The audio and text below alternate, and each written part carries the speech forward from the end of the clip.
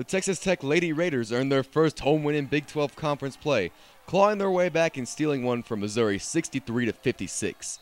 Missouri had what seemed to be a firm grasp on the game until midway through the second half. The Lady Raiders held Missouri scoreless for 8 minutes, while scoring 17 points themselves in that stretch to take the lead. Spearheading the late comeback on the offensive side was Tech guard China Brown, scoring a season-high 22 points.